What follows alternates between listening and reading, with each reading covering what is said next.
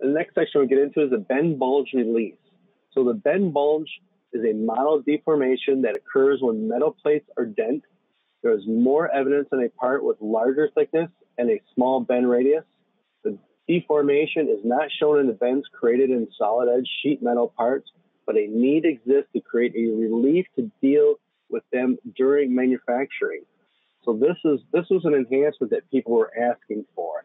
So as you're working with solid edge, if there's things that you really like to see, please let us know so we can turn those into Siemens and we can create options like this.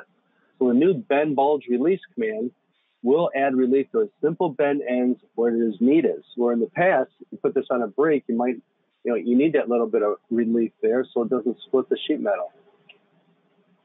The user will select single or multiple eligible bend ends and define the relief parameters. So you can see this is our options here. How do I want it? Do I want it to be circular, U-shaped, or V-shaped? So you can see here on the next screen, it literally shows me what the three options are. So you can see here's my circular, which has a nice circular, my U-shape, where it looks like the U building inside the sheet metal part, or my V-shape. So it has a nice V there, right there in the bottom. And then with the bend bulge release, it shows me here, I can move my cursor to the left of the bend and it will highlight that to the middle or the right side.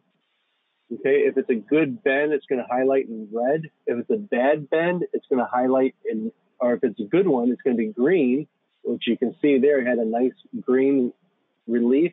And if it's bad, here, this is telling me I need a relief. So one thing about the prompt bar with the bend bulge release, always look at the prompt bar because it's going to tell me to select the bend ends. To apply a relief, press A to select all eligible bends, or S to select similar bends, or Control-click to deselect, and define the relief parameters in the options dialog. So the computer is always going to tell you exactly what to do.